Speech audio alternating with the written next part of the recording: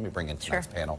Asma Khalid, NPR White House correspondent, Teresa Kumar, President and CEO of Voto Latino, NBC News contributor, and Doug Heye, Republican strategist and former communications director for the RNC. Asma, I want to put up a little chart of the Supreme Court's poll numbers.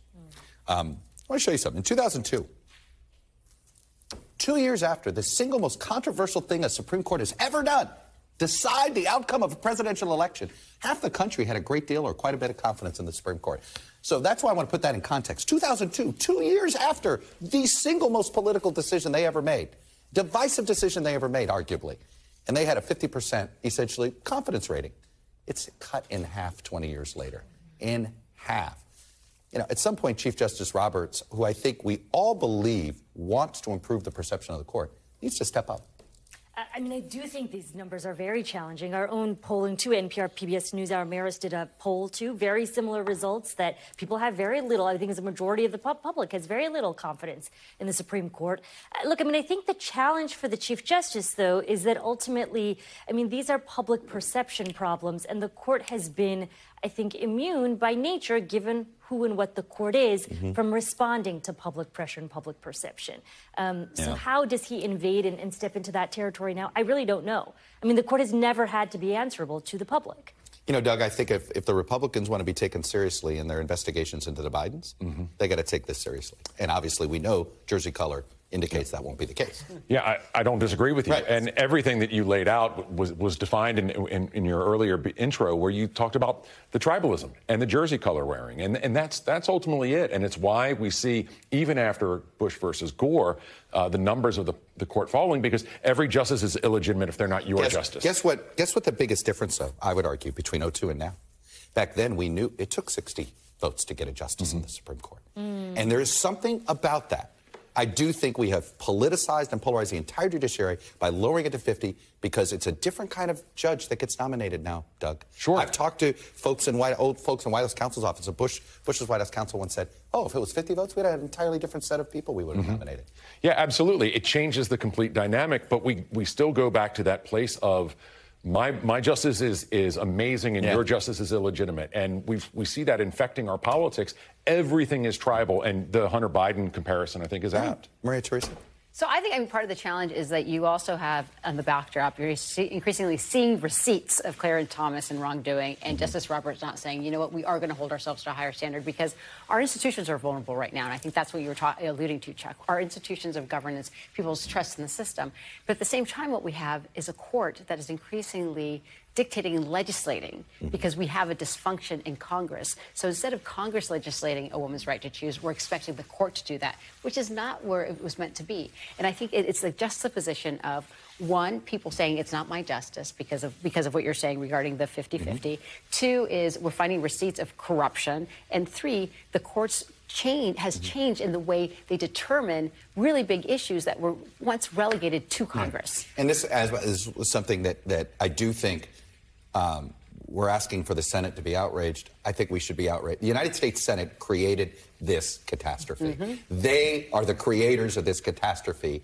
And if the Republicans want to blame Harry Reid and the Democrats want to blame Ben McConnell, great. You collectively have destroyed the judiciary branch. I think that's an excellent point, right? That there is some, I think your point was exactly right. When you lower the threshold of the number of senators who have to approve a justice, you are going to require less bipartisanship to likely get a justice through. Look, I mean, I don't think those rules in the Senate are changing anytime soon. I think the reality is right now, I don't mean to be so negative about this, but I don't entirely see a pathway out. That's what's so frustrating about it, Asma. I mean, I am just genuinely, as a citizen, just frustrated and angry. Like, I don't understand. You know, if I'd be fired for behaving this way. This man is a Supreme Court justice.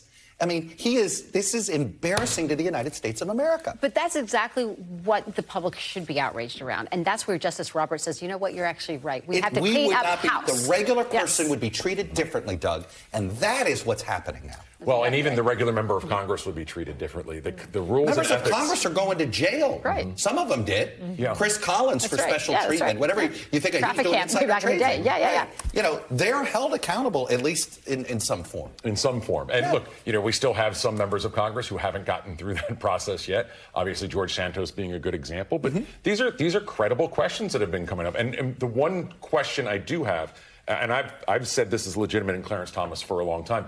Clarence Thomas is getting a lot more attention than 8 other justices. You know, Chief Justice Roberts is getting questions about the larger court. And I don't think we know. Is this specifically a Clarence Thomas question, which is a problem? Is this a larger question and not a perception problem for the court, but a substantive problem for the court? I would argue the Clarence Thomas thing is actually, it is bigger because you do have a spouse who's a political activist. Right. Yeah. I mean, Asma, this is something we have not seen before. It isn't, and it's something that you see in, I would say, a number of other countries. And the United States often holds itself up to this very high standard in terms of the responsibility of its judiciary. And there is, I think, a sense of it, you could say whether it's deserved or not, but an entitlement, right, in terms of our institutions being so We're beyond better than reproach. everybody else. Right, and these are the things that you see in all, I mean, I think anyone who has immigrant roots will say, like, this reminds you of what you see in other countries. But we also know what happens with the deterioration of those institutions in other countries. And that's why we are the beacon of making sure that we are a standard bearer, not just for the United States, but worldwide. And the single most important of those 3 institutions is the judiciary branch. And because that's what sort of keeps us all on this wobbly level playing field. It's not level. Sandbox. It's a little wobbly,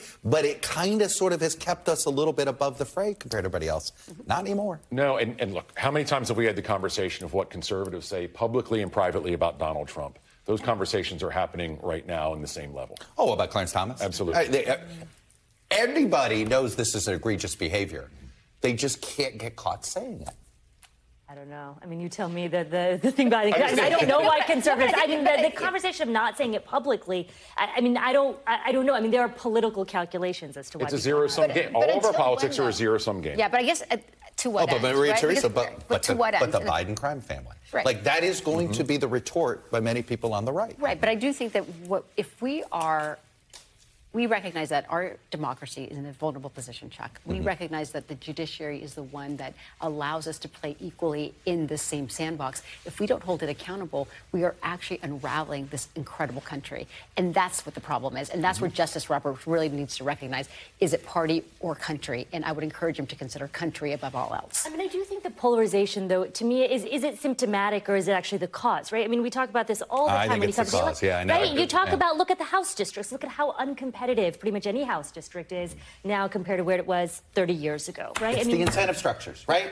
If what it takes to win is to win a moderate, you're moderator. If what it takes to win is to be MAGA, you MAGA-wade, right? I mean, it is. And there's very few districts where you actually have to be moderate. Every incentive structure is for partisan hackery. I'm sorry. But the court should not be. But we just did it by lowering. Again, this is where I put it at the feet of the United States Senate. No, that's where the argument that a lifetime appointment should get rid of all the politics. But what have we learned? It doesn't. Not if you play by these set of rules. Right. If there's no accountability at the very end, and I think that's the challenge: is that there's no accountability for crossing the line of corruption. That's a shame. All right, Doug, Maria Teresa, Asma, this was quite not uplifting. Thanks for watching our YouTube channel. Follow today's top stories and breaking news by downloading the NBC News app.